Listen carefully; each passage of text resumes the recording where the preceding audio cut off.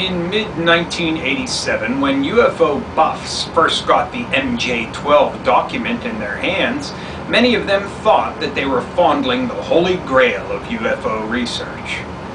The photo reproduction of an 8-page alleged government document is purported to be a preliminary briefing on UFOs for President-elect Eisenhower, released on November 18, 1952, also officially the first day of the formation of the CIA.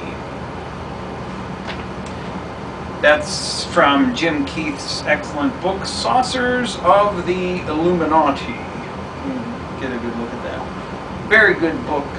Short, as you can see, easy to read. Hello and welcome to another edition of the Stench of Truth.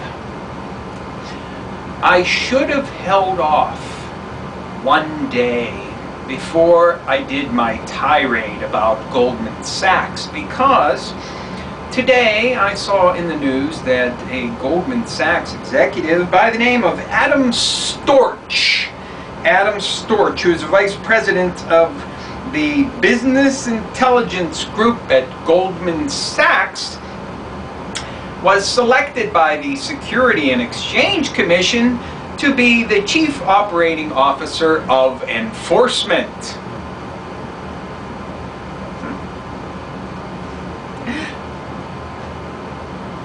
Why not just rename the motherfucking country Goldman fucking Sachs land? How would that be? This has got to be the worst fucking travesty of anything that I've seen in this administration so far. Frankly, it is the most in-your-face fuck you that you could ever fucking have. Yes, I know. The president and all of his advisors, every one of them, have done nothing but fuck over the entire American population from day fucking one. Every one of his promises, every one of his campaign pledges, everything that he said he was going to do has turned out to be a big, fat fucking lie. But when you have the fucking gall to put in as enforcement in the Security and Exchange Commission someone from Goldman Sachs who is so firmly fucking embedded in the fucking administration right now, that truly is the height of fucking gall.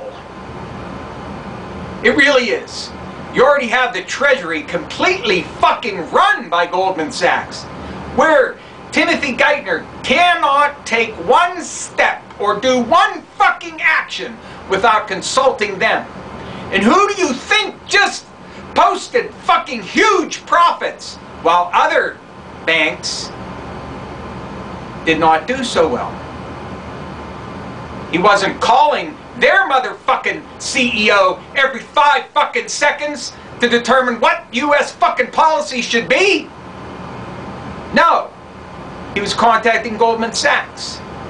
And there's a long list of fucking former, and I say former in quotation marks, Goldman Sachs employees that are embedded in this fucking administration. And to have them even propose a Goldman Sachs person for the SEC is a complete fucking affront to me. And it should be to you too. Now, I think it's incumbent upon me, and hopefully you as well, to demand that Congress and the Senate both launch fucking investigations into fucking Goldman Sachs just to see how far they've penetrated our fucking government.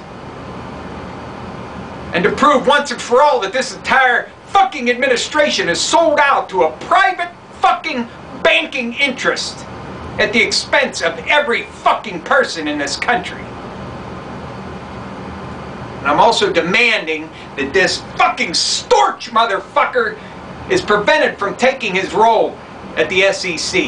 And once again, demanding that Geithner be ousted as Treasury Secretary and a fucking congressional investigation be launched immediately into Goldman Sachs. I urge you to join me in that effort. This is the worst form of in-your-face, fuck you bullshit that you're going to get from this administration.